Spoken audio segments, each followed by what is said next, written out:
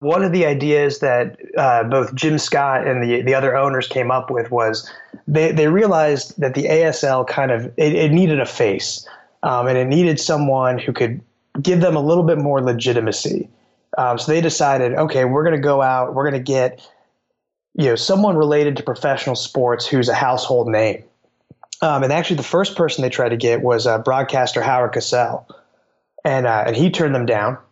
But Jim Scott came up with the idea of let's contact Bob Cousy. And Jim had grown up on the East Coast, and where Cousy was known as the Houdini of the hardwood, this incredible NBA player, really well liked, really great career. And as Jim Scott referred to him, he said to me, growing up as a kid where I come from, Bob Cousy was God. Everybody knew him. Interestingly enough, though, Bob Cousy was not well liked in Cincinnati. He had been brought in to coach the NBA Cincinnati Royals. He briefly came out of retirement to play as a player. He traded Oscar Robertson, which was incredibly unpopular. The team went on a downward trend, and he helped negotiate the move to Kansas City. So he was not really well liked by the local media here, but even Jim Scott realized this is a name who can kind of get us in the headlines and really show that we're committed to rising up and really elevating this league to something more professional. Welcome to Good Seats Still Available, a curious little podcast devoted to exploring what used to be in professional sports. Here's your host, Tim Hanlon. Hey, everybody. How are you? My name's Tim Hanlon, and you have again stumbled across our little podcast that is devoted to what used to be in professional sports. We call it Good Seats Still Available, and I can't thank you enough for being part of it for our little journey together and this particular episode, which is devoted to a league in professional soccer that is often forgotten, called the American Soccer League. Yes, the league that in the 1970s at least and the early 1980s operated very much in the shadow of the far bigger and whiter, hotter comet, no pun, although maybe pun, of the North American Soccer League. The ASL, for you soccer historians out there, of course, existed for many, many decades before the 70s, I think dating back to the 20s, perhaps. I need to go back and check my Steve Hollyrod soccer archives for the actual start date, so I'm sure Steve will correct me. But the 1970s, with the arrival or the reconstitution, I guess, of the NASL, the arrival of Pelé and foreign players and many more franchises and national television, this ASL that had been around for many, many years, largely, I would say, on the fringes of life, mostly as that of an ethnic-oriented league, mostly community-based, Northeast-based, perhaps a bit of the central United States-based, really started to kind of get its professional act together, or at least attempted to, in the early to mid-1970s. As the NASL was gaining steam, the ASL was converting franchises from these somewhat ragtag and semi-professional alike ethnic clubs into things that were a bit more Americanized and professional looking and sounding. And I'm sure we're going to spend a few more episodes in the months to come on the ASL, but this particular story that we're focused on today is a pretty good microcosm. It is a story of the Cincinnati Comets, the team that in 1972 was an expansion franchise in the American Soccer League and won the championship in its first season. It's a fascinating little story, and it's full of intrigue, frankly, because a lot of what has become a hugely successful franchise today with FC Cincinnati certainly owes a bit of its history to this interesting little club that played in the ASL, the Cincinnati Comets, that, as we'll find out in a few minutes with our guest, Ronny Salerno, almost became a franchise itself in the NASL around 1976. We're going to get way into that story. I learned a bunch of things that I thought I knew, but I didn't, and I think you will too, in a couple of seconds with our guest, live and exclusive from Cincinnati, Ohio, Ronny Salerno, talking about the Cincinnati Comets in just a couple of seconds. I want to thank our friends at Audible again for sponsoring our fine little broadcast. And again, we want to remind you that at audibletrial.com/goodseats, that is the place to go to give a trial to the Audible audiobook service. your taste of the service for you to enjoy a free audiobook download from their extensive catalog of over 180,000 titles in just about every genre imaginable for you to listen to. Get your free 1-month trial of the Audible service and a free audiobook download for you to enjoy at audibletrial.com/goodseats. Again, audibletrial.com/goodseats. You can cancel at any time. A free audiobook is a great way to give it a try. And I love audiobooks, and Audible is the king of the services out there for such. And I encourage you to give it a try. Again, audibletrial.com/goodseats for your free first month of the Audible service and a free audiobook download. Give it a try, will you? Thanks. Appreciate it. All right, let's not waste any more time. Let us get to this very interesting story about the history of the American Soccer League's Cincinnati Comets with our guest, Ronny Salerno, here on the podcast.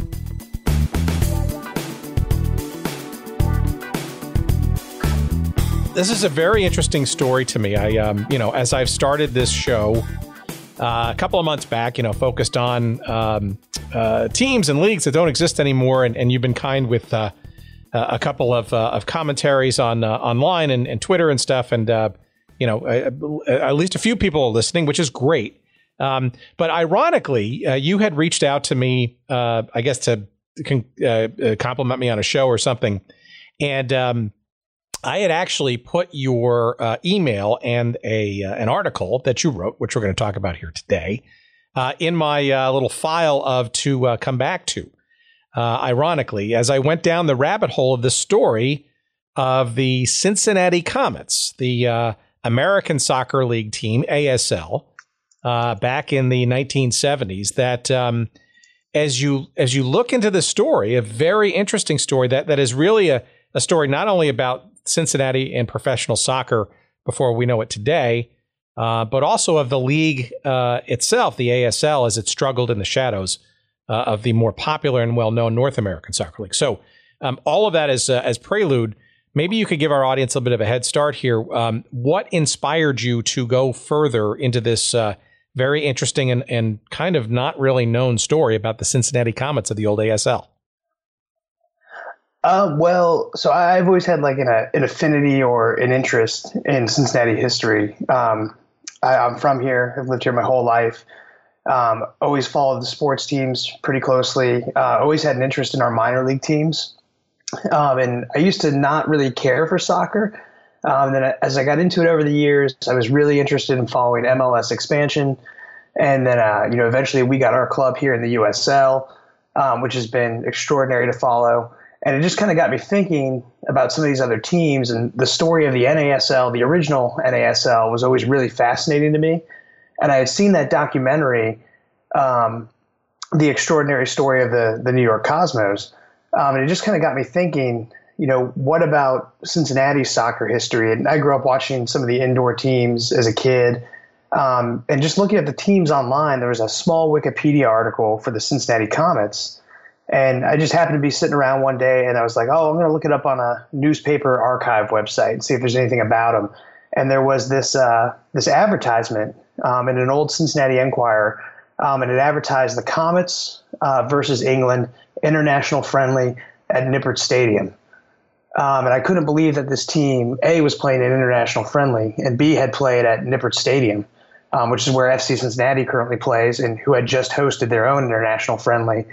And that just kind of got it started. And I kept looking at more articles and looking at more, and then had to make a timeline of it. And there were so many details to it and so many little interesting things going on. It just it got me hooked. And I found the story to be very, very interesting. I think for our audience, it's important to reference the fact that FC Cincinnati is perhaps arguably the most successful, certainly attendance-wise, franchises in the fledgling USL Division III, perhaps Division II next year league. You want to maybe give a bit of an insight as to the phenomenon that has become the FC Cincinnati story for those who are not familiar with it. Yeah, so in summer of 2015, kind of towards the end of the summer, a rumor starts going around that FC Cincinnati is going to be this club in the United Soccer League who earlier that year had launched a team in Louisville that was having a lot of success. They had a lot of success in Sacramento. And people were pretty skeptical about a team playing here. And one day they held a press conference at Nippert Stadium, which had just been renovated. It's the University of Cincinnati's football stadium. They had all these very kind of lofty ambitions, as another local author described it. They immediately said their goal was to pursue Major League Soccer, despite Columbus being right up the road and several other teams having interest. And they wanted 10,000 season ticket holders. And there's quite a few people who were interested. The original marketing and messaging was kind of it was kind of strange. So I think a lot of us were still skeptical, but there was a ton of people who really wanted to see pro soccer, pro domestic soccer happen here. And a lot of people jumped on board. Me and some friends started one of the many supporters groups that have cropped up. We get to that first match and things kind of progress. It's the first home match and 14,000 people show up and everyone's just kind of blown away. There's 14,000 people here for a Division III professional soccer match. And it just kept snowballing from there. Soon we had crowds of 20,000, 23,000.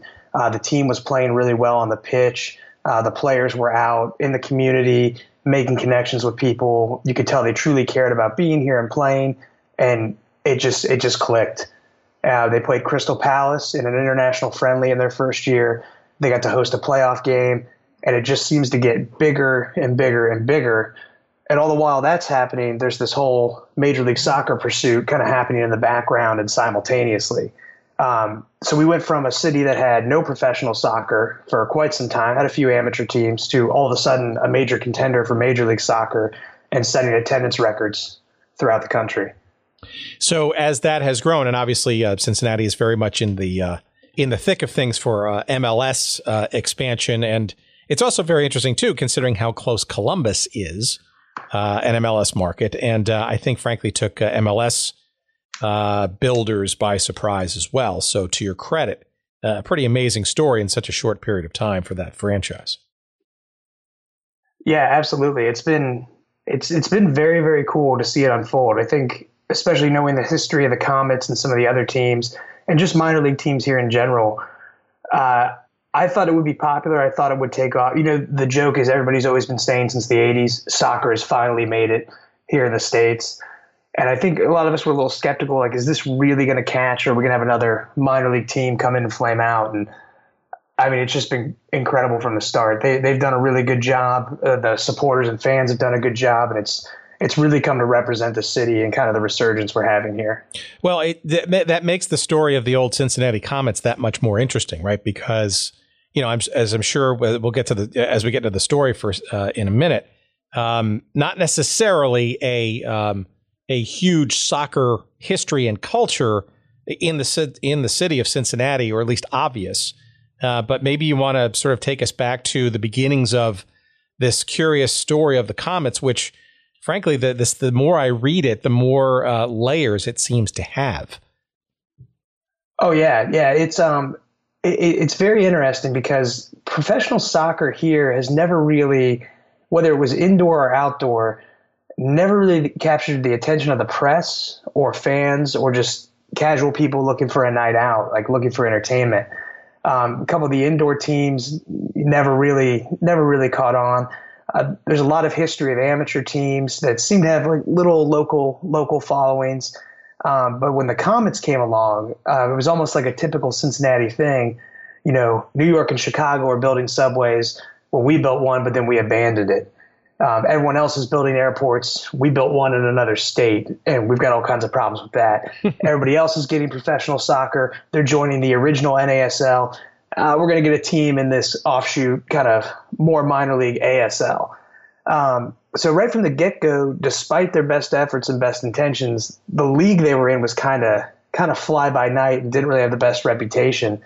So they're kind of fighting an uphill battle. You've got a sport that's pretty obscure at the time, and not really all that popular, playing in a very minor league stadium with a minor league budget, run by this eclectic personality who loves the game, but really didn't seem to have an interest in teaching that to people. I think he just assumed people would show up like they were kind of doing in other cities.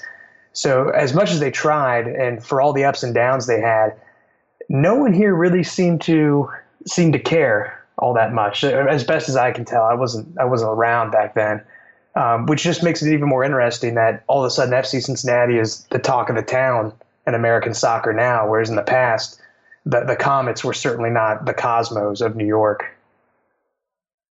Well, so maybe you can get into the beginnings of the team, and I guess maybe also a bit of a background. How did you kind of do your digging? You said newspaper archives, but what were the main sources for you to? And by the way, we should reference that this article that Ronny wrote is called "The Extraordinary Story of the Cincinnati Comets." It can be found on his website. That's queencitydisco.com, correct? Yeah, Queen City Disco or queencitydiscovery.com. Either one works. Very good. And that, but it was originally seen in a local publication in Cincinnati as well, correct? The story of the Comets or my website? The story. Correct. Yeah. So where I kind of came across it was that original advertisement we were talking about, and mainly my sources were through digging through newspaper archives. So the Cincinnati Enquirer. The Hamilton Journal News covered it a little bit. That's a city just north of here. And Cincinnati Magazine had several articles about it over the years. So it was mainly those three. And occasionally when I needed news about the league or try to find something about the league, I'd find something in the Chicago Sun-Times, or even the New York Times might have a small mention of it. But it was mainly a lot of digging through newspapers.com, which has a ton of different papers archived, which for other articles I write unrelated to soccer, had always been a good resource. So I just kept digging through that, and then just kind of found the starting point for the Comets with Dr. Nick Capurro, and then just went through there and went year by year by year. So April 1972, you mentioned a certain Dr. Capurro, Dr. Nico, nicknamed Nick Capurro, a lifelong fan and coach of soccer. Essentially stumbles across the idea, along with the team in Cleveland, to be awarded a franchise in the longest lasting soccer league in the country, the American Soccer League, or ASL, which circa 1972 was really kind of beginning to sort of shed its longstanding, very ethnically oriented background as a league of regional teams and players, and frankly, not very American players at that, as the North American Soccer League, the bigger, sort of newer sister, was starting to gain some credibility and widespread attention. Yeah. So Dr. Nick Capurro, he's an Italian immigrant from Naples. He's living in Cincinnati. He's got a little bit of money, and he loves the game. He had coached a few amateur sides here in town. By all accounts, seemed to have a little bit of money given his private practice. He's also the Claremont County coroner, just to the east of the city. You're kidding? He's a coroner as well? Yeah, he was the coroner before he owned the Comets, through when he owned the Comets, all the way up until, I want to say, about 2002. And then he maintained a private practice and got into some other stuff after that. But yeah, he was the coroner the whole time of Claremont County, which is just east of Cincinnati. Unbelievable. Yeah. So he had a lot of things going on. Like, whenever I think about all the things on my plate I'm trying to juggle, this guy had his own private practice. He's the coroner of an entire county, and he's also coaching and owning a professional soccer team.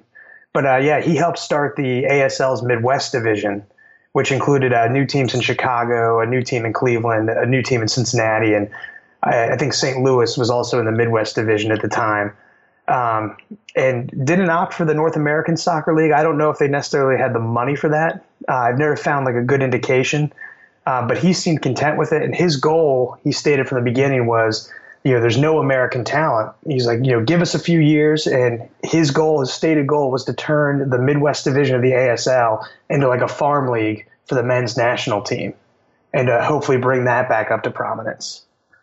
Well, that actually seems to, and soccer historians are probably salivating as you sort of say these words, with where the ASL was kind of headed circa 72, 73, where it was a league that was, like I said earlier, entirely or predominantly an ethnic kind of circuit. And it seemed like the league itself, the people who were involved in the league and running it at the time, were sort of tipping their heads towards the idea of becoming more Americanized, and in particular as a contrast to the NASL, which seemed to still be very reliant on international talent. Yeah, that definitely seemed to be like their niche and their goal right from the beginning. And I think there was a little bit of marketing behind that, some marketing thought put into that of, if we really want to sell this to an American audience, I think they believe they needed to see that those fans needed to see American players out there. Because at the time, it's definitely not seen as an American sport. And that seemed to really be where they were going from or heading towards, like, developing domestic talent, hopefully getting the men's national team up to where they felt would be up to par. Unfortunately, that's, especially with the Comets, that's not where it heads. They eventually had to do a lot of things that teams are still doing today where they're relying heavily on foreign talent just because the infrastructure and the talent available, the talent pool internationally is so much bigger. And Capurro really talked about that a lot his first year, becoming this great domestic league and developing domestic talent. And ironically, by the end of it, he really kind of abandoned that whole thing. Well, not even by the end. It seems like in year number one, he was finding talent from other shores other than those of the United States. Yeah. Yeah, I mean, right from the get-go, he had a few American players sprinkled in there, but he went so far as to have Ringo Cantillo, who I think I'm pronouncing that right, who became the star of the Comets. He brings him up here and essentially lets him be a foreign exchange student. He lived with the coach and attended a high school out where Nick Capurro lived. And he kind of there's a quote in there where he kind of talks about that, how, eventually we want to develop American talent, but to get started right now, we need to win. And if we're going to make money, we got to win. If we're going to win, we're going to need some foreign talent. And over the years, it just became more and more heavily relied upon foreign talent. All right. Well, you do bring up an interesting figure in all of this story, and that is at the time a 16-year-old import from Costa Rica named Julio Ringo Cantillo, somebody who was an essential figure throughout the entirety of the Cincinnati Comets franchise, and actually, frankly, somebody after this episode, somebody maybe would like to get on the podcast at some point. He's very much alive and with us, and would love to find out where he might be. So I'll put that out to our audience as to maybe where and we could find and get connected to Ringo Cantillo. But perhaps you can give a little bit more background about this phenom, frankly, who kind of lit up the league and was arguably the most valuable player during the entirety of the Comets franchise. Oh yeah, without a doubt. I mean, he was the star, and he was the guy the team was built around.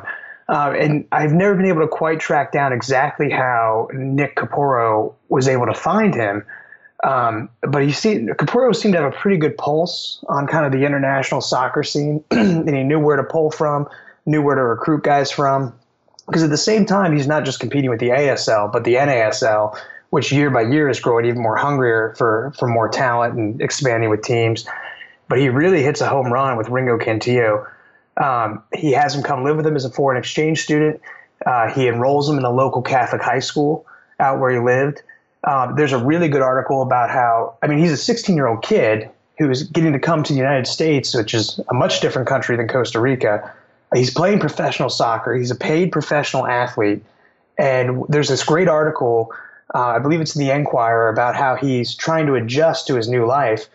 And essentially he's a sophomore, junior in high school, and he's getting in trouble at a Catholic school for smoking cigarettes during class. And, he's having trouble completing all his assignments and doing all his homework because he's got to go to practice and go to games, at nights on the weekends. So it's really just kind of a lot of culture shock for this kid. And to come from Costa Rica, where he's this big talent and everybody there loves the game, to Cincinnati, where he's got all these new opportunities, all these new experiences, and there's maybe 800 people showing up to each game. Yeah, we should talk about the attendance, but before we get off of Ringo's first year for a second, he was named the most valuable player of the league at that point, which was 14 teams, right? So he may have been, sneaking a cigarette here and there, in the boys' room at the high school, but, give the guy some credit because he he was the league's most valuable player at age 16, 17. It's an incredible, hard to believe story.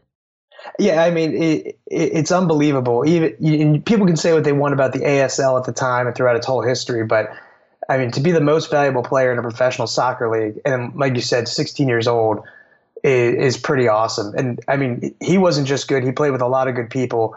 And I mean, he took that first Comets franchise in their first year, and they won the league championship.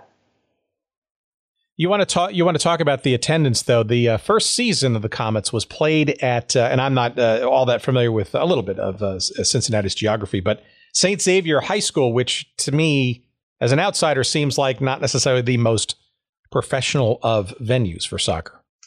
No, most definitely not. And even back then, it still probably wouldn't have really made the cut for even the NASL at the time.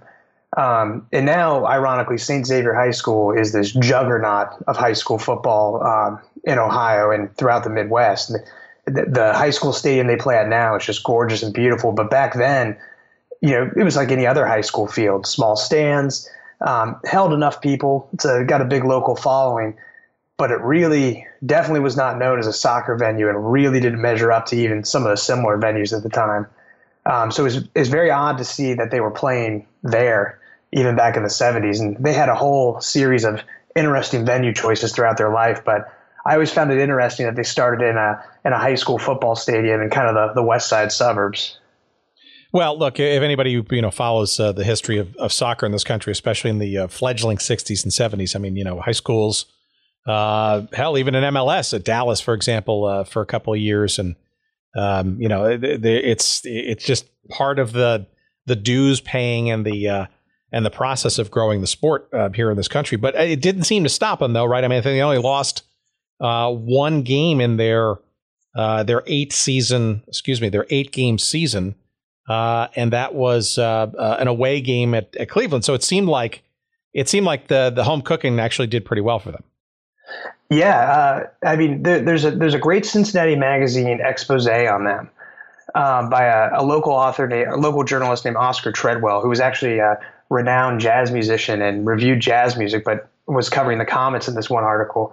And he's got some photographs with it, and it shows some crowded stands, and they seem to be well attended, at least in that one match. But when you win all your games at home, I mean, what better way to sell it to the hometown crowd? I mean, and they're not drawing; they're winning. So you really get to treat these new fans to something good. So a lot like FC Cincinnati having a great record their first year, the Comets, like right out of the bat, were doing really, really well. Well, they won the championship against a team called the New York Greeks, which is interesting to keep in mind going forward, because this would be a team that would be essentially their nemesis, no matter what they were called in later years.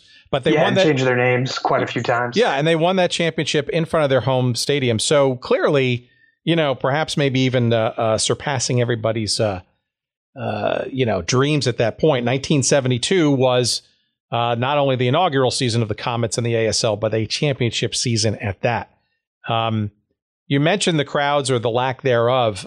Maybe you can sort of segue us into 73 and maybe sort of where they kind of were or not in the overall Cincinnati sports scene, right? A little bit of a different sort of setting than today's Cincinnati sports franchise roster.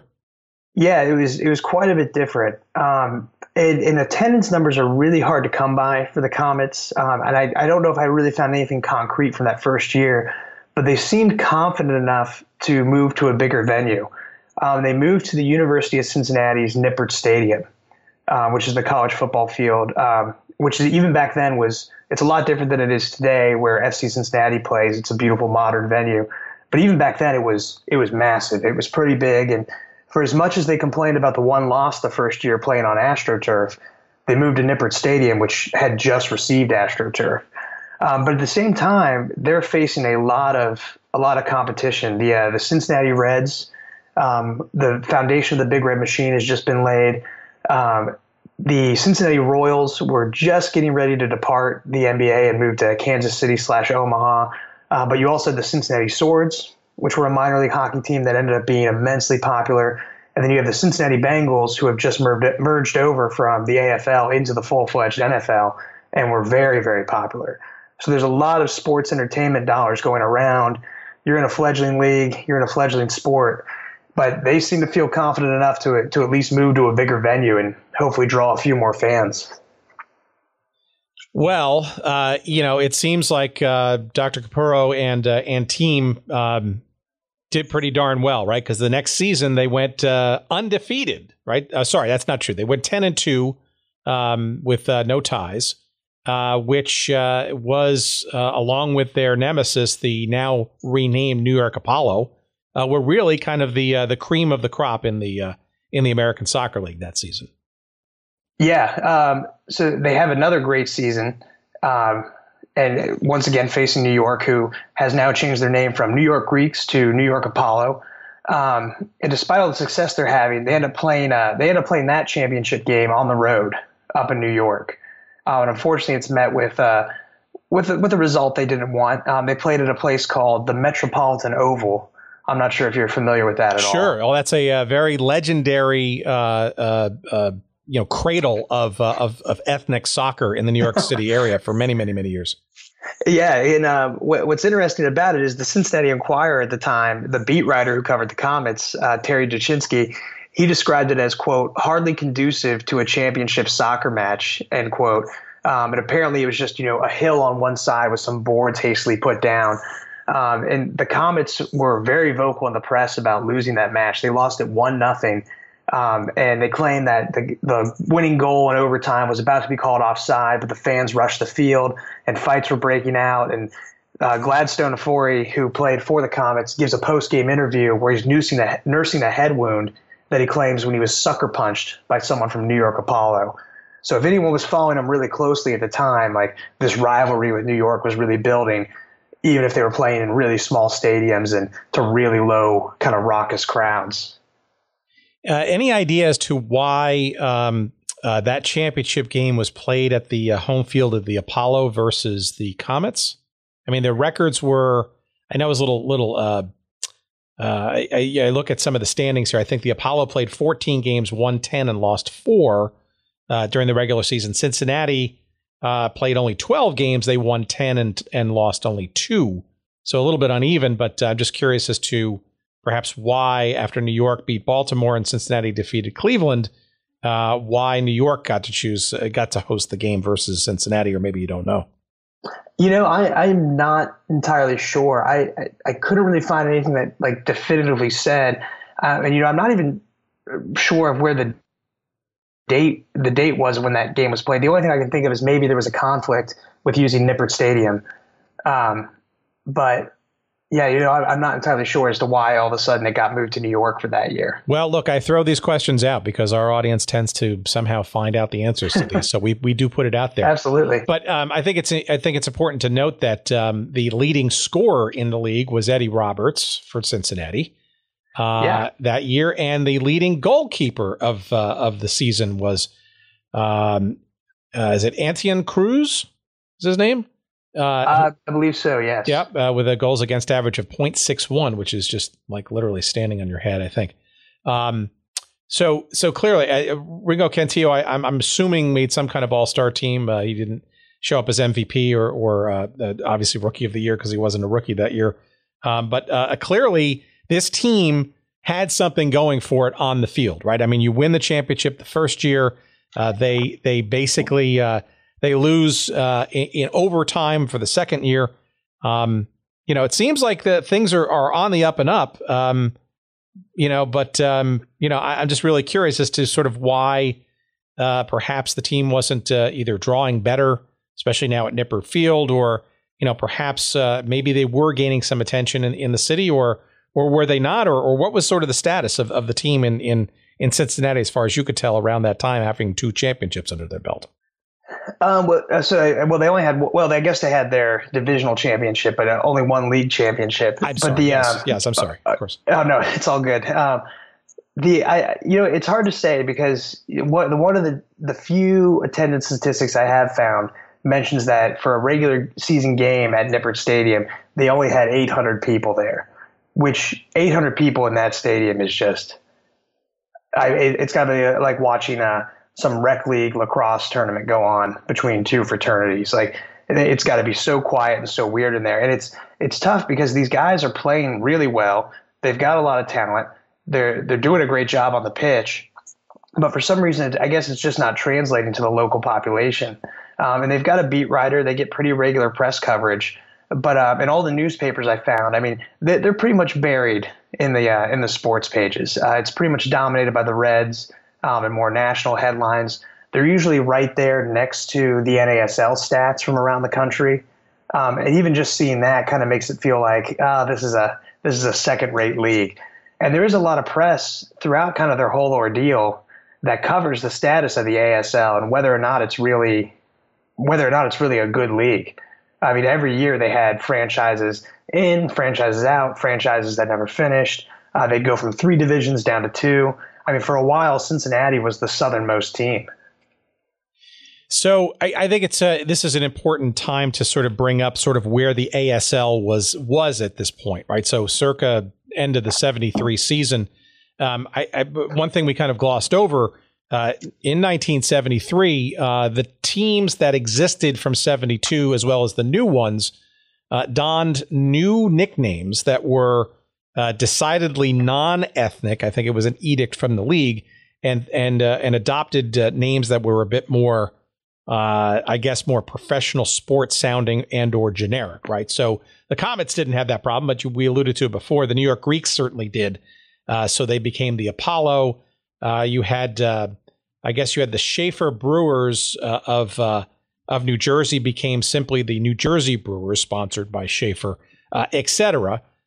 So it's pretty clear that despite its still fledglingness, if that's a word, the league was onto some level of Americanization and professionalization, I guess, from its roots as largely an ethnic center of soccer play.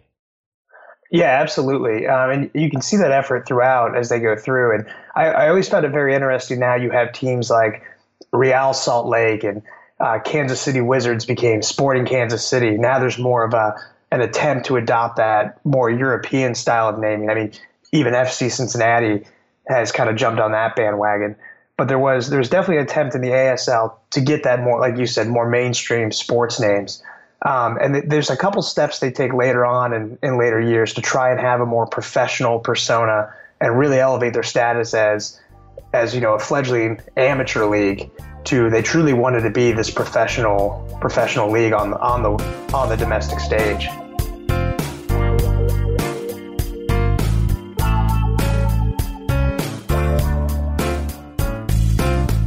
Okay, friends, sorry for the interruption. Just wanted to quickly remind you that today's episode of Good Seats Still Available is brought to you by our friends at Audible, the premier provider of digital audiobooks with over 180,000 titles to choose from in just about every genre you could think of. Audible titles play on iPhone, Kindle, Android, and more than 500 devices and MP3 players for listening anytime, anywhere. And for a limited time, my audience can listen to a free download of any book that they choose, as well as get a 30-day free trial when you go to audibletrial.com/goodseats. That's audibletrial.com/goodseats. And you can choose from over 180,000 titles, as we said, including one that I'm listening to right now. It's called The 10-Gallon War by John Eisenberg. That's the story of the NFL's Cowboys, the AFL's Texans, and the feud for Dallas's pro football future. Another one on my list, which I have yet to download, but is on my queue, that could be interesting to our audience here, is called The National Forgotten League by Dan Daly, entertaining stories and observations from pro football's first 50 years. Those are just two of the many thousands of titles to choose from, and not just in sports history, but you name the genre that you might want to listen to, and Audible's got it. By the way, two guests perhaps that we'll have on the show, hopefully sometime soon. But again, go to audibletrial.com/goodseats for your free 30-day trial, as well as your free audiobook download to try it out for yourself. Again, that's audibletrial.com/goodseats. And now, back to our conversation.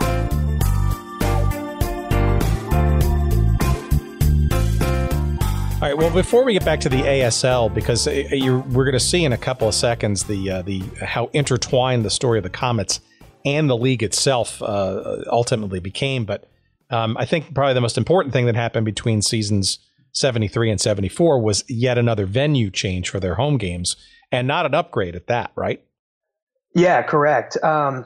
What's interesting is from the outside looking in, they moved to Trechter Stadium, which is on the campus of what was then known as Cincinnati Technical College. Today it's Cincinnati State. It's a very good local institution. But the old Cincinnati Technical College had this really old, very basic, one giant thing of stands stadium that hosted both American football as well as baseball. And it was a downgrade in terms of facilities. Definitely didn't have the modern, quote unquote, amenities of Nippert Stadium. But I would think, looking back then, the rent was probably way less. Location wasn't too dissimilar. They're still centrally located, and it probably gave them a little bit more breathing room. It was a lot smaller. So if you do have another night where only 800 people show up, it's not going to feel as cavernous as Nippert Stadium. But yeah, you're right. This is the third year of their existence, and it's the third venue, the third time they've moved around town. All right, so they get playing in 74, and it seems that the notion of Americans dominating the roster was not any closer to happening than it was in the 72 inaugural season. But it also seems that, per your writing of this story, the issue kind of boiled over into something more urgent and significant as far as the team's future was concerned. Yeah, absolutely.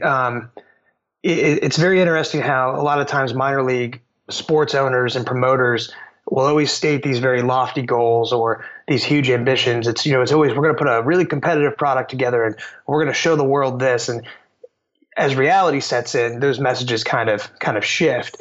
And where Nick Capurro had started out talking about growing domestic talent and bringing in American players, and it seemed like an initiative from the league, it soon became clear that really wasn't working. And in 1974, he recruits a ton of South American players. And there's a few standouts in there. There's a guy named Paul Rockwood, who's from Cleveland. And he comes to Cincinnati actually to be a high school teacher at Oak Hills High School. But he had played soccer in college, and he ends up trying out for the Comets, and he ends up getting on the team. But even he makes a comment to the press that the majority of the team speaks Spanish, and he's got to take Spanish lessons to learn how to communicate with his teammates. So this team and this organization that had set out to grow domestic soccer is now a predominantly Spanish-speaking team.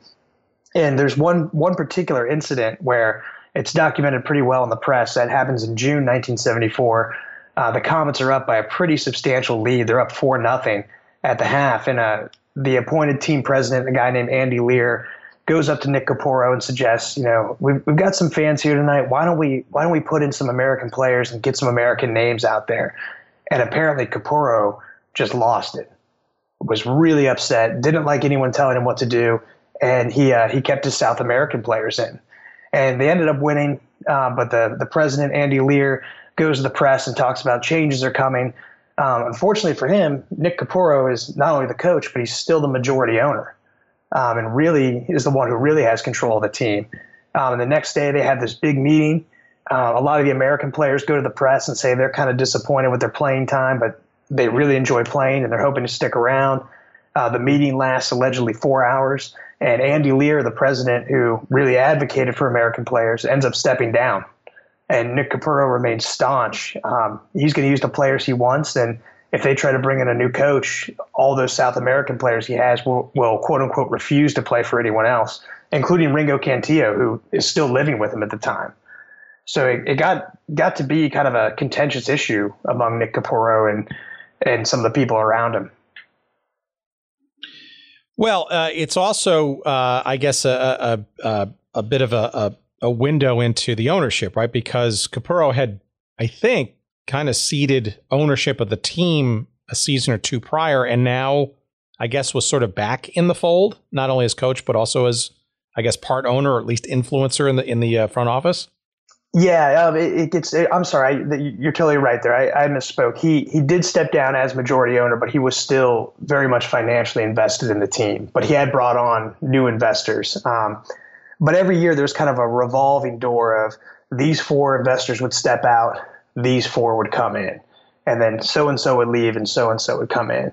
But he definitely held the influence. He's the one who got the players to come to Cincinnati. He's the one who was coaching them day in, day out. So he exerted a lot of control. And there's a lot of accounts, not just of his soccer career, but some of his other pursuits, that he really wasn't the easiest person to work with. There's a lot of interesting takes on him throughout Cincinnati history. But apparently, he had the loyalty of his players, and if he wasn't going to get his way, they weren't going to play. Well, as the county coroner, I guess it's somebody you probably don't want to cross either for maybe a different reason. Yeah, absolutely. But it seems to me like that blow up is almost a microcosm, I guess, of the soul, and it's an argument that's kind of still going on today. The soul of quote unquote American soccer, right? Where the idea is, how do you make the American player that much better by giving the players born and raised in this country the chance to play at a high level, and obviously, hopefully, have some effect on the world stage in international competitions like the World Cup and such. I mean, it seems to me, you had teams in the NASL like Philadelphia in 1974, the Philadelphia Atoms, which I think won it all in '74 by with a predominantly American team. The Dallas Tornado as well were stocked full with American players. Kyle Rote Jr., for example. I mean, you had some burgeoning ideas around Americanizing the game, so to speak. So you can clearly see that there were plenty of people who had differing opinions as to sort of what quality soccer product was going to look like here in the States. Oh, absolutely. And, there was a player named Bob Nelson for the Comets who spoke to the press when this whole issue came to light and kind of blew up. And he specifically references the efforts of Philadelphia and Dallas in the NASL. And while it's not clearly stated, I think one of the challenges the ASL faced with their whole, sorry to borrow the quote, but quote unquote America First movement was you do have two rival leagues going. And there's quite a few teams to play for, and there's not a whole lot of American talent to go around. And you do have franchises like Philadelphia and Dallas who are truly making the effort and putting the funds forth to grab domestic talent. And there's not a whole lot of good salaries in the ASL. It later comes out that they were offering people $1,000 a year to play, which even back in the 70s was not particularly great for a minor league athlete or a professional athlete. So it's there's all these teams cropping up, kind of diluting the talent pool, and there's not a whole lot of talent to pull from the beginning. So I think they were a little bit too. They overstated their goals a little bit, and I don't think they really understood the true landscape of what was going on in terms of American talent. Well, okay, so in the midst of this blow up, enters a seminal person in this story, a DJ, a radio personality in town. You want to kind of describe Jim Scott and his role in all of this? Yeah, so if you say the name Jim Scott to most Cincinnatians or anybody who can hear 700 WLW across the country, they're not going to recognize that name as an American soccer franchise president or someone involved with the history of American soccer. They will recognize him as this iconic voice who was on the radio every morning. And back then in the 70s, before he gets involved with the Comets, he's just the local rock DJ on a small radio station called WSAI. He's also a father. He's got young kids that are playing soccer, and his employer also happens to host the Cincinnati Comets on the radio. So he's aware of the Comets, and he's a fan. And his kids go to like the different youth nights and the different clinics held in the off season. But he's really just kind of getting his career going. And he's made a little bit of a name for himself. He's got a fair amount of money. He's starting to rise in popularity, not yet as big as he would be, and he wants to see the Comets succeed. So he kind of comes up with this idea of put me in touch with Nick Capurro, put me in touch with the organization, and let me figure out how I can help promote them, how I can help get their name out there. And he goes to a lunch with that intention, and he comes away as a part owner. Not only a part owner, though, it seems like he became almost an integral part of the ASL overall, too. Yeah, he just kind of like, he doesn't just dive in and take a big bite. I mean, he gets pulled in immediately. He becomes president of not just the Comets, but eventually the league as well. And what he comes to find out, and he was kind enough to speak with me. We got put in contact through a mutual friend, and really we spent a couple hours talking about his time with them. Not only is he invested in the team, but he's really the only one who's particularly passionate about it. So he takes Spanish lessons to learn how to communicate with the different players. He's there at the practices. He's helping it out on the marketing front. He's helping out acquiring people, helping arrange flights, things like that. And at all the owners' meetings that the league is holding, he's the only one going. And his leadership kind of starts to shine through. His creativity shines through. And the league realizes we need someone to kind of guide us. So this guy who just wanted to help promote him on the radio gets named president of the entire league. And according to your story, it appears that he was instrumental in luring a basketball legend by the name of Bob Cousy to become the commissioner of the ASL, clearly a coup public relations-wise that year. Yeah, one of the ideas that both Jim Scott and the other owners came up with was they realized that the ASL kind of it needed a face, and it needed someone who could give them a little bit more legitimacy. So they decided, okay, we're going to go out, we're going to get someone related to professional sports who's a household name. And actually, the first person they tried to get was broadcaster Howard Cosell, and he turned them down. But Jim Scott came up with the idea of let's contact Bob Cousy. And Jim had grown up on the East Coast, and where Cousy was known as the Houdini of the hardwood, this incredible NBA player, really well liked, really great career. And as Jim Scott referred to him, he said to me, growing up as a kid where I come from, Bob Cousy was God. Everybody knew him. Interestingly enough, though, Bob Cousy was not well liked in Cincinnati. He had been brought in to coach the NBA Cincinnati Royals. He briefly came out of retirement to play as a player. He traded Oscar Robertson, which was incredibly unpopular. The team went on a downward trend, and he helped negotiate the move to Kansas City. So he was not really well liked by the local media here, but even Jim Scott realized this is a name who can kind of get us in the headlines and really show that we're committed to rising up and really elevating this league to something more professional. Yeah, but to his own admission, Cousy, right? He knew virtually nothing about the game of soccer. Oh yeah, I mean he comes right out at the initial press conference and says it. And I think there was a whole kerfluffle where they scheduled a press conference and he didn't even show up for the first time. And he comes right out and says, well, I'm learning about it just as quickly as you are. So there's a lot to get done. But yeah, this guy was a great basketball player. Doesn't necessarily translate into knowing a whole lot about soccer. So I think they were hoping he could give them some guidance in the professional sports world, but really on the front of the game itself, I mean, Cousy wasn't really offering much.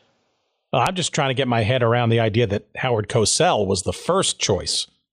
I'd like to know what the story of that was. Maybe I don't know if Jim Scott ever revealed that or if he was part of that process too. We talked for a long time, and Jim is an awesome guy. He's now retired from being this iconic radio host, and there were so many more questions I had later on that I haven't gotten around to following up with or pursuing those avenues yet. But I'm curious as to what that decision was, and I'm curious as to what Howard Cosell's reaction was when he got asked. My imagination is his reaction was, what the hell's the ASL? Well, it's interesting. I do know that Cosell would be quite the champion later in the decade, I think, certainly when seeing the Cosmos in his backyard in New York. And, he went on a number of his radio shows and television and whatnot to essentially proclaim soccer to be the next great sports phenomenon here in the United States. And, he was right. I mean, eventually. But I'm sure he was flattered at first and then, probably dismissed it in his own unique and inimitable style Absolutely. in that process. Well, 74, though, on the field, not so bad a season, right? Cincinnati, again, met its nemesis in the now New York Apollo in the lead up to the championship game. They didn't get to the championship, but they did make it to the semifinals. And Ringo Cantillo, again, after a year of, I guess, slacking the year before, became the MVP once more. And clearly something still very strong and good, despite all that consternation going on the field with the Cincinnati franchise. Yeah. And what's interesting is Nick Capurro kind of treated Cantillo as like his ace in the hole. It was a threat. And he was so talented. Capurro always claimed that there were international clubs that were interested in him. And he would also claim all the time that there were NASL clubs who were interested in him. And apparently this guy was a hot commodity. But like you said, he plays really well. They do face the Apollo again in the lead up to the championship. And what's interesting about that is by this year, they're in the same division as New York because the ASL has lost so many teams that they've gone from 3 divisions down to just West and East. And it's really essentially just a handful of teams in the Midwest and a few on the East Coast, nothing in the South, nothing out West. So the league has faltered a little bit, but now they don't even get the chance for revenge in the championship. They lose in the playoffs. But still, by all accounts, I mean, that's a pretty good season on the pitch. Well, as we turn into 1975, a crucial and determining year for a lot of different reasons. Certainly, number one, in June, you had the arrival of arguably the world's greatest player, both then and ever, in Pelé, with the New York Cosmos. You had CBS broadcasting not only that game, but the championship game that season.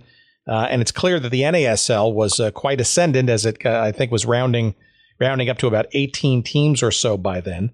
And I got to think that was making the folks in Cincinnati sit up and Jim Scott in particular sit up and pay more attention to either what was going to happen with this ASL in the shadow of it, i.e. can it survive and live on as a parallel or a colleague, I guess, of the NASL, or perhaps Cincinnati might, as a relatively strong franchise, or at least established, might want to entertain the idea of maybe jumping to the bigger show that was the NASL themselves.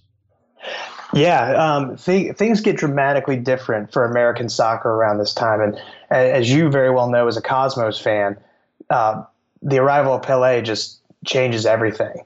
And while it elevates the NASL, the ASL is still, even with Jim Scott at the helm running the league, is still very much an afterthought. And the leagues have grown pretty far apart in terms of both fans, revenue, media coverage, and attendance. And Jim Scott's got, he's got a lot of fires to manage. Not only is this guy a family man and still working a normal job, he's got to run an entire professional soccer league with no professional sports management background. And he's got to run his club here at home. And things get really strange. They start heavily marketing the aspect of using American players again. And they really try to drive this home to everybody. But it's not so much because they want to turn to, like, we're really here to grow the game. It's more from costs. You could pay American domestic players a lot less than you could spending money on recruiting international talent. And kind of towards the end of the season, Jim Scott entertains a couple different ideas, and one of them is, I'm either going to sell the team outright and get out of this. I'm going to bring in new local investors who really were not materializing. They had kind of had a revolving door of people throughout the years. I'm going to open it up to public ownership and let fans buy shares of the club. Or I'm going to try and pursue joining the North American Soccer League. And even Nick Capurro at this time has become so frustrated with the ASL's referees and officiating and the facilities of other teams. Even he's talking about joining the North American Soccer League. But both he and Jim Scott kind of give a quote towards the end of that season saying, now that Pelé's in the NASL, the cost of franchises and the stock of the NASL has just risen so high, it may be really hard to do. Well, I think the ASL even themselves wanted to pursue a star or two of their own. I know there was a concerted effort to lure the Portuguese star Eusebio into the league. I think in the Rhode Island franchise, as the NASL was kind of circling around Hartford and Boston. and I guess even to the point of trying to convince the various ASL owners to pass the hat, so to speak, for the good of the league to get a CBO in there. And I guess for whatever reason it didn't happen. And of course, the CBO then went to Boston in the NASL and flitted around a couple of different franchises in the NASL. Actually, I came back to the ASL a little later, but it seems like they were trying to at least try to figure out some way to kind of play the star card themselves, the ASL. Yeah, they were definitely making good efforts, and they were looking at westward expansion and trying to have a more national footprint, maybe in hopes of luring a TV contract there one day. Bob Cousy spoke to that a little bit, and I think that's where they were really hoping he would come in. So in their own way, they were trying, but they also had to cut costs and really kind of bring it more back down to reality. They were still losing teams here and there. And there was a lot going on, and the Comets themselves really struggled. They had a lot of players where they mentioned in the press they were getting fined for lack of effort, which is pretty unheard of these days. These guys they believed they weren't going out there to play, that they were just kind of showing up to get a paycheck. And it really kind of became a mess for one of the more as the league is trying to get better, one of the more established clubs in Cincinnati is really just kind of falling apart. Well, it seems like even their star player, Ringo Cantillo, although he apparently had still had a star season, an all-star season, it's pretty clear that he was probably a commodity between, for some other franchises. There's a Mexican team that was interested. The Cosmos apparently were interested, which would have been an interesting move for him. And he was even loaned to the Tampa Bay Rowdies prior to the season as for their indoor tournament. Ultimately, that's where he wound up going after the Comets season ended. Yeah, and there's a lot of quotes from Nick Capurro over the year, who is still, up until Ringo Cantillo turns 18, he's his legal guardian in the United States. And Nick Capurro would constantly talk about this bidding war for Ringo's talents, and he would always threaten that any day now he can move to a better club. And that particular year, like you said, he's mentioning Tampa Bay's interested, the Cosmos are interested, Club America in Mexico's interested. But all the time it would come up, he'd mention all these different European squads or other domestic teams who were interested. And Ringo never seemed to move. And it was highly speculated at the beginning of the season he was finally going to leave the Comets. But lo and behold, he spends 1975 in Cincinnati, and he has a great season. But he's also, by this point, he's an adult. He's married to a woman he met in high school here. And he's much more vocal in the press. He went from being this kind of quiet star to the face of the organization. And he's got a very interesting quote where he says, "If I was investing money in this team, I would have quit a long time ago. No matter what they do, soccer is not going to go over in Cincinnati." Yeah, that's not great to hear from your star player in the middle of a season when you're trying to make the playoffs and show some stability. You're still not drawing fans, right? So it's a very interesting thing to say to the press. That's a very interesting quote, and again, you call that out. It's a cutout from the from your article. In some respects, you almost wonder if you could put that on the side of the stands at Nippert Stadium, because it truly kind of puts the success of the current team into context now, doesn't it? Well, it absolutely does. And reading it when I was doing the research for this, and I came across that. I mean, I'm sitting in my office alone, laughing out loud at that because it seems so ironic now. But when you think about it in context of the time, you can't really blame this kid for being frustrated. No matter how well they played, they're in this league that had its ups and downs. And despite all their success over the years, they won a championship in their first year. Nobody's coming out. And this guy could be playing, allegedly, he's in a bidding war. He could be playing for so many other places. And no matter how well he plays, he's only playing in front of a couple hundred people here in Cincinnati. All right. Well, let's maybe get to sort of the final sort of coda here of this story. You're getting out of the 75 season, and it's clear that Jim Scott is trying to make something happen here. You were mentioning some of his options, but you also quote him as saying that there was basically an attempt to get the Comets, the market of Cincinnati at least, into the NASL. And obviously, I'm sure that Jim Scott was an integral part of those conversations at the least. Yeah, he was very much invested in it, and I think it was for two main reasons. On one hand, Jim Scott really believed in soccer. He believed in this team, and he wanted to see it move on. But he also didn't really have the personal funds to keep pouring money into it and to keep it going. And on the other hand, he doesn't want to see it fail. And he mentions in 1975 in an interview that the NASL is, quote, heavily interested, end quote, in getting the Cincinnati market, which at the time is, a fairly big market, and there's not a whole lot of competition around aside from the ASL. And he gets put into contact with maybe the best person to make it happen, Lamar Hunt, who I listened to your podcast before. I know you're very well aware of Lamar Hunt's efforts in American soccer and other things. Yeah, iconic, right? And arguably the sort of informal hand of God, I guess, with the NASL for many, many years. What transpired there? Was he pretty much the emissary trying to sort of suss out whether Cincinnati had the right stuff to be part of the NASL?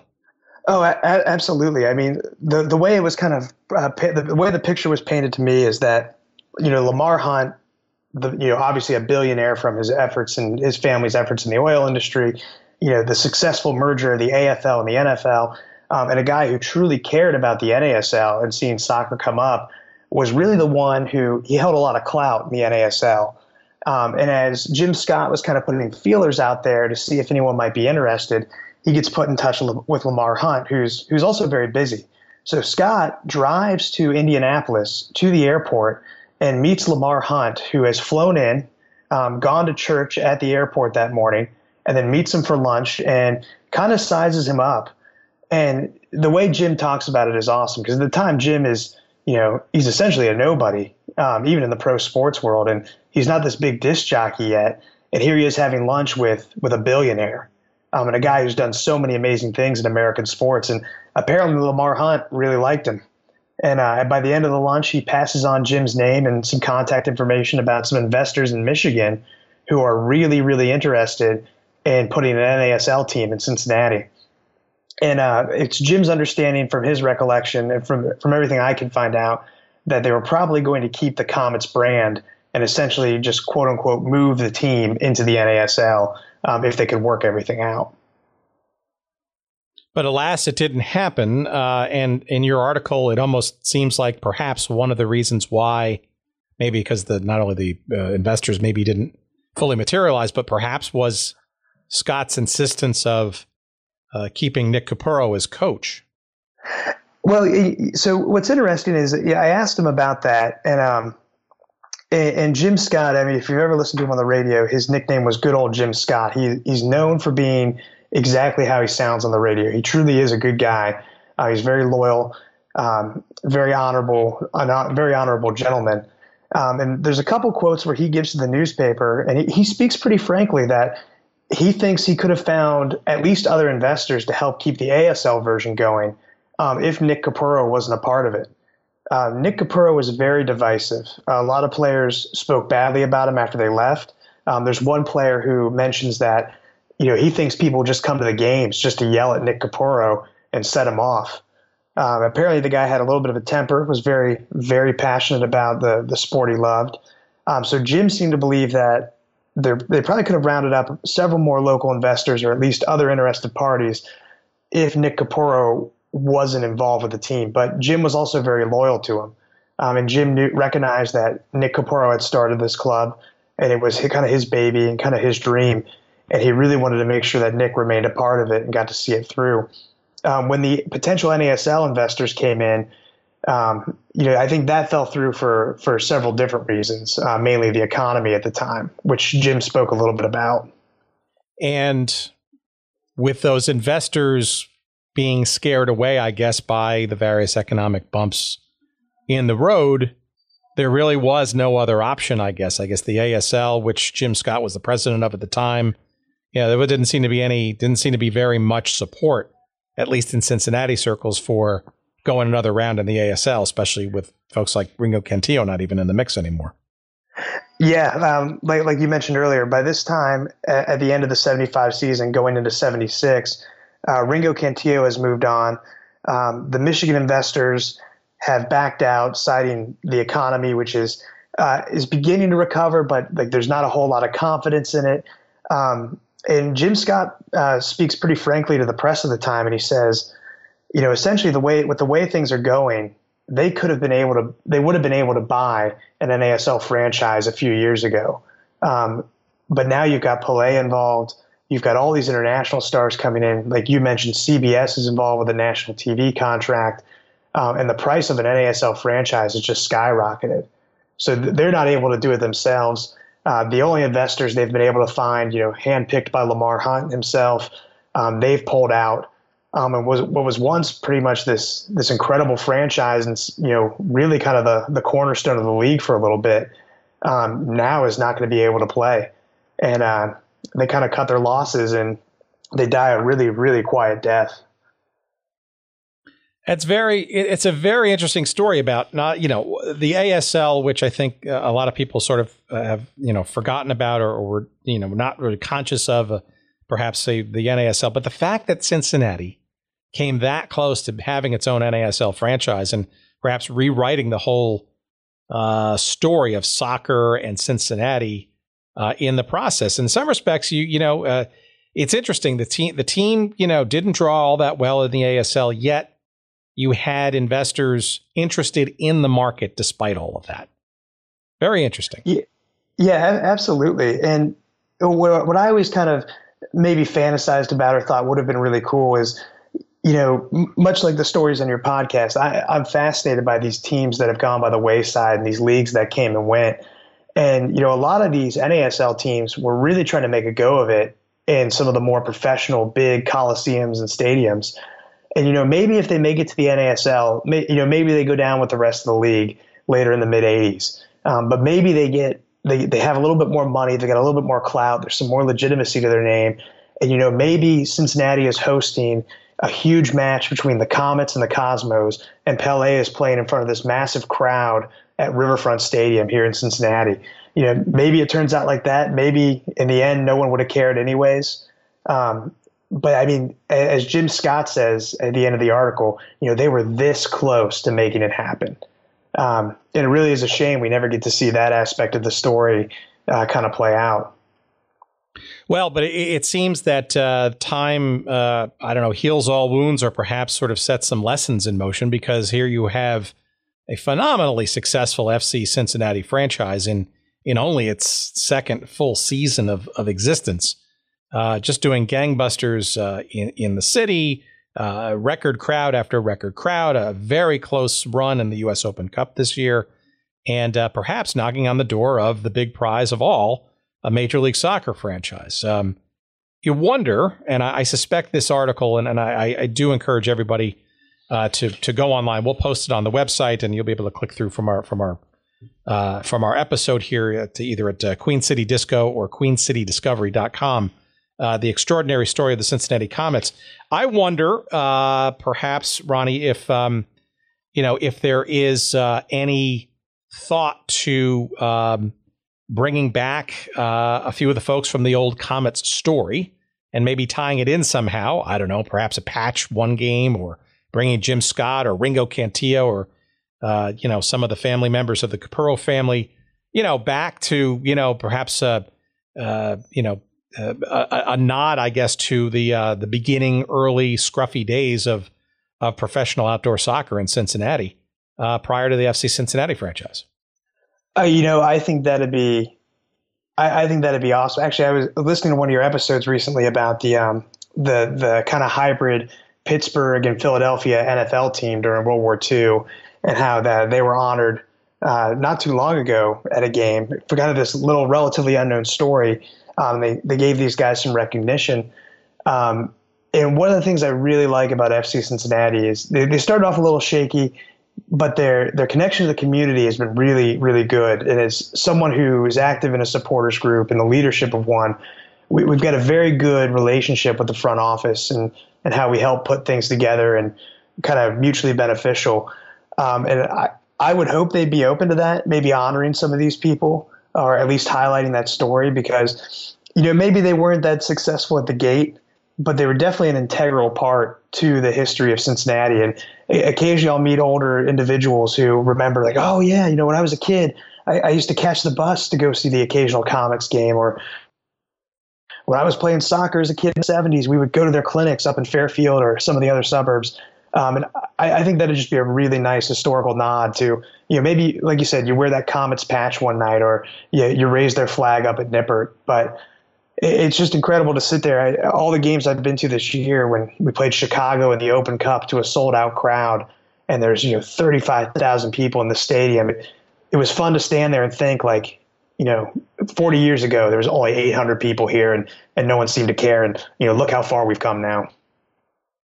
Yeah, it's pretty amazing. And I think I think there are a lot of soccer fans and snobs and others in between, I guess, who, you wonder. I mean, the Major League Soccer, right, in all its success in the 20 plus years it's been around, I mean, it's an amazing feat, right? Soccer specific stadiums and 24 plus franchises and on and on and on. There is some embrace, right, of history, but then in some cases there is not, depending on the franchise, depending on sort of your perspective and stuff. And I think, in some of these other episodes that we've done, not just in the sport of soccer, but in basketball, we have this week's episode with Molly Kazmer, who was a pioneer in the old WBL, Women's Professional Basketball League, in the late 70s. And, these are, that was a league and times and players and coaches, upon which, the success of the WNBA today in the women's game would not be possible without those early pioneering efforts. And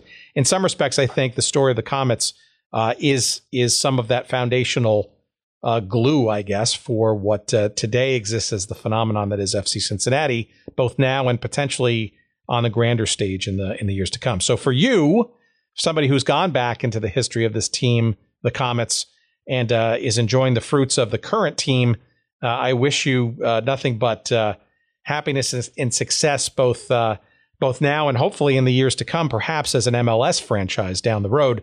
It seems like you have a good shot. Yeah, I mean, by all accounts, things are looking really good to get to Major League Soccer. And I mean that's very exciting. I think a lot of us are hoping for that. But I can tell you right now, it seems to be most people are invested in this club, the current club, because of its connection with the city. And how their story kind of aligns with this resurgence we've seen of civic pride and where the city's heading into kind of more of a progressive and uplifting. People are taking pride in Cincinnati once again.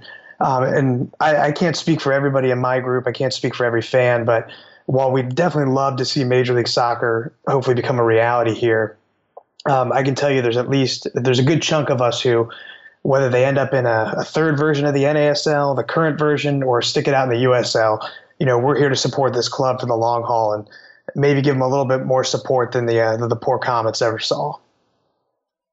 All right, before we let you go, let's let you get a couple of plugs in, both for your website. This is not your day job. You might want to give us a hint to our audience about what you do and perhaps where you can find out more about what you do.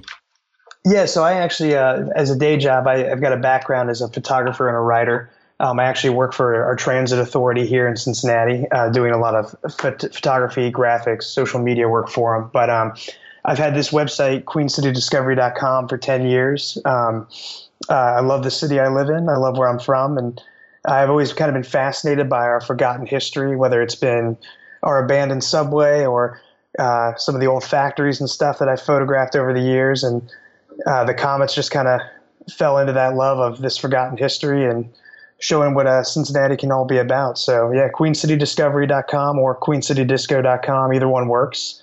There's lots of what I think is interesting. I don't know if most people find it interesting, but I think there's some good stuff on there if anybody wants to check it out. There's also a very good book there too, which I highly recommend. It's called Fading Ads of Cincinnati, that came out a couple of years ago. And I think it's almost like a little mini subgenre of photography out there. I've seen a bit of this in other cities and other locales. The sort of, I guess the side, a building type of ads, sort of the large presences that have either faded away or have been abandoned or forgotten. And obviously the stories that they hinted at from years gone by. Yeah, that was so. Fading Ads of Cincinnati was the second book I ever wrote, and it was a publisher reached out to me. It was something I'd always been interested in, and I got to spend a whole summer walking around, looking at old hand painted ads on the side of buildings and looking into their story. And those kind of overlapped with an old sports team too. Down at our riverfront arena, there's an old fading painted ad that says Beehive on it with an arrow pointing to the elevator. What that was referenced to was when we had the Cincinnati Stingers of the World Hockey Association, the club level that you had to take the elevator to get to was called the Beehive. So kind of got to have a lot of different passions overlap there, and putting that book together and getting to looking into little histories like that was awesome. It was very rewarding. Well, Ronny, keep in mind, right? You know that what this podcast is all about. So you need to obviously start to get going on photographic and written histories of the Cincinnati Royals in the old NBA, the Cincinnati Kids, which we barely didn't even talk about, the NASL, the Stingers of the WHA. I look forward to more stories about other Cincinnati teams of yore in the months and years to come. Let's hope. Yeah, absolutely. There's a lot on my plate and a lot of things on the to-do list, and looking into some of those teams is definitely something I want to do. And in the meantime, I got a lot of good inspiration. I truly enjoy your podcast, and I caught the two pretty recent episodes and just down a rabbit hole. So I've been working my way back from the beginning all the way up, and I think I'm on tonight when I go for a run. It's going to be episode 15. So I'm looking forward to it and getting to kind of digest all of those. Thank you. You're very kind. I hope I don't put you to sleep on mile number 7. Well, if I could get to mile number 7, we'd find out. But no, I really do like it. You do a great job.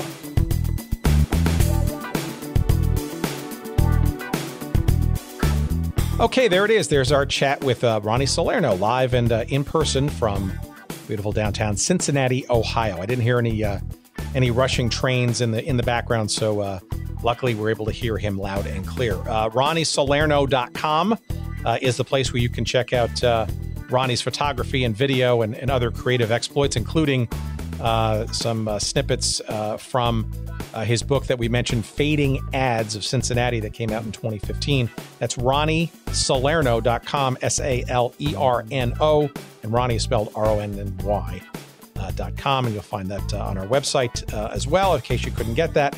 Also, the editorial versions of Ronny's creative genius can be found at either QueenCityDisco.com or QueenCityDiscovery.com. Either place will get you a lot of very interesting writings and creativity, including the original article from which this episode emanated from, The Extraordinary Story of the Cincinnati Comets, the story that Ronny wrote, and the rabbit hole that I went down to become interested in this story. Again, Ronny, thank you for being with us. Thank you for listening and being a friend of the show. We look forward to, we assume, at least another forgotten Cincinnati sports story to come from you in the months ahead.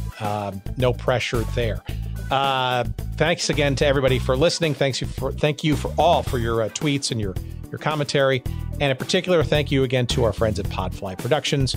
That's Jerry Payne, Eric Begay, Corey Coates, David Gregerson. Thank you so much. Podfly.net for all your podcast production needs. Check them out. We love them, and you will too if you decide to give them a try. Thank you, Podfly, for making us sound as good as we do. And take care to everybody. Thank you for all listening, for all of you for listening as he stumbles his way through his exit here.